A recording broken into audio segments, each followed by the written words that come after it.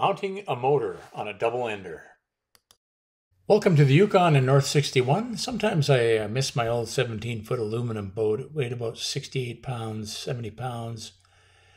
And it didn't have as huge a capacity as my big 18 Mackenzie Sport or the 21-foot Scott, but it was certainly handy for small lakes and portaging. There goes my son, the moose hunter.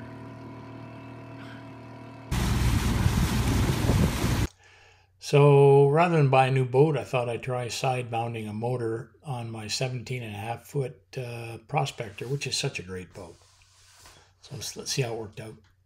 Okay. Straight up and down. What was it for depth? Mark 1 motor mount. H2O 17.5-foot Prospector. Side mount. That's the angle. It's the base plate. There's going to be another plate that comes down and these screws in together to clamp it. Okay, there it is. And the only thing I'll do is I'll create a nut, like a wood nut, to put over that metal nut so that, one, you don't jab yourself terribly, and second of all, you can do it by hand. But you can see it clamps in. The bottom keeps it from going back, and the top keeps it from going forward, and it's solid as hell. There's a little spring action between the boards, and I'm just going to keep that. And I think it's really going to keep that on there tightly.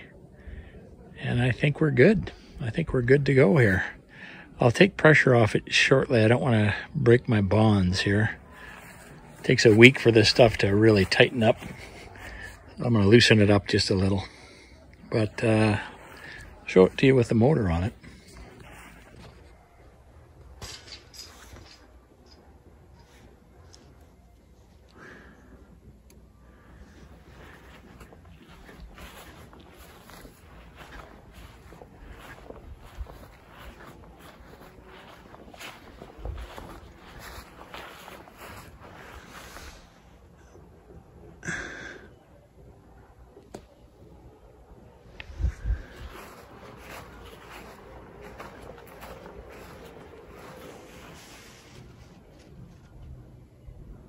And you can see